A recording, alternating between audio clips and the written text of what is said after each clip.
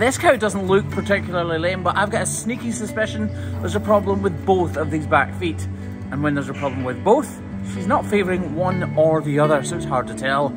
This is the Hoof GP, and this is how to make a cow more comfortable. So as I said in the intro, this cow is not particularly lame, although she is desperate to urinate on me. And with her business finished, let's explain. So this cow isn't particularly lame, but sometimes cows don't really show signs of lameness when they've got problems on both back feet. If you had a problem on one foot, you would limp on the other foot. You would keep one off the ground because that one was sore. Well, if this cow is sore on both back feet, she's not going to keep one or the other up more than the other because both are sore, if that makes any sense. Now, I'll be totally honest, I'm not certain she is completely lame, but I do know that she's got issues that we can fix relatively quickly. And I've got a sneaky suspicion there are problems on both back feet. Clearly she's high on this part of her claw. There's some sort of deviation in the hoof horn here, but they're not completely overgrown, are they? If we come down from this angle, you can see this hoof is higher than this one, and that is the root of all evil. Right, let's fix it. The reason I decided to film this trim is because as a hoof trimmer, I know a cow with feet like this is extremely uncomfortable and highly likely to have a problem. Just imagine bearing all of your weight on one side of your foot for days on end. Clearly we've just started, but if we look from the side angle, you can see now that both feet are the same height. And if we left her right as we are and didn't do anything else, yes, we've not done a massive amount to help her, but she would be more comfortable because both claws would be bearing the same amount of weight rather than one being overloaded.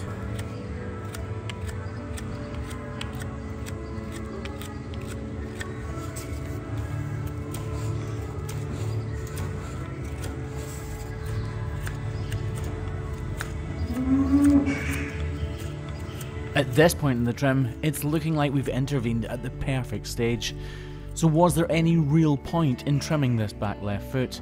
This hoof looks well, but right now, I can't say the same of the back right. Right, if we put all of the hoof horn that we've just removed back onto this hoof, you'll see that there was bruising there. Yes, it hasn't come to anything, and for me, that's good. It maybe doesn't make the best video in the world, and that's good, because this cow is more comfortable than she was 2 minutes ago, and that's what I care about. Right, let's take it all back off as quickly as possible.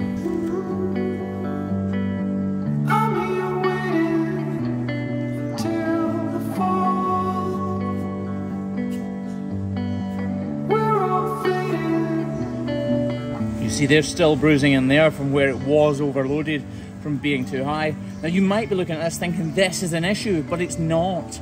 This is just a small deviation where hoof horn is breaking away naturally. That is natural shedding.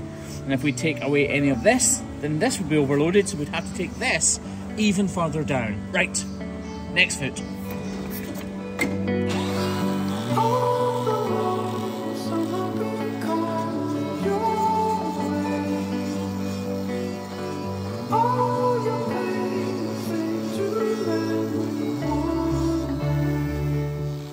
This might not come to anything either, but look at all of this bruising in here. That is not pigmentation. That is bruising or sole hemorrhaging. So it's blood coming from inside the hoof, down seeping into the hoof horn because there's too much weight on this claw, just like there was on that one.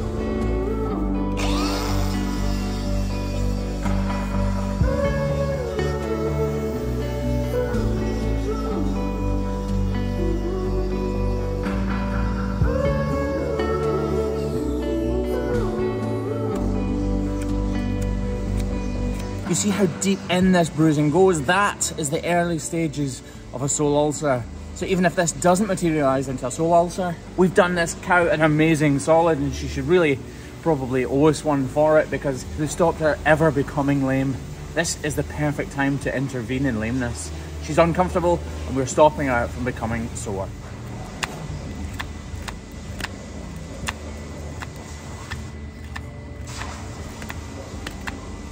You see that bleeding is going all the way in, and eventually it would be an ulcer. I hate this. Once the knife gets out of its stride, it starts to bounce and it looks terrible.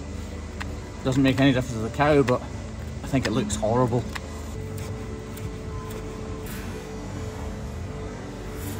Looking at this footage, slightly slowed down, it makes me think how cool it might be to get a proper slow-mo camera in action.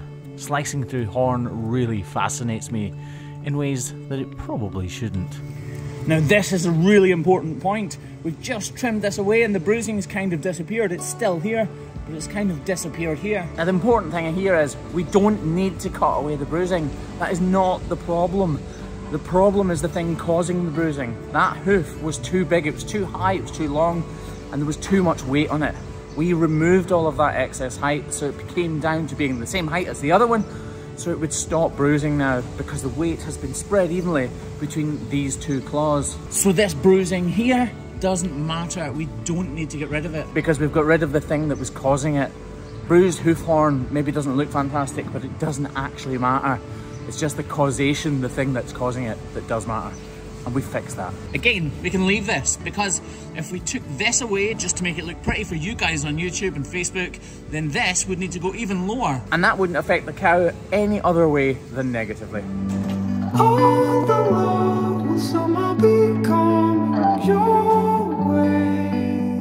This is what hoof trimmers do around the world every day. We work in partnership with farmers to make their cows as comfortable as we possibly can.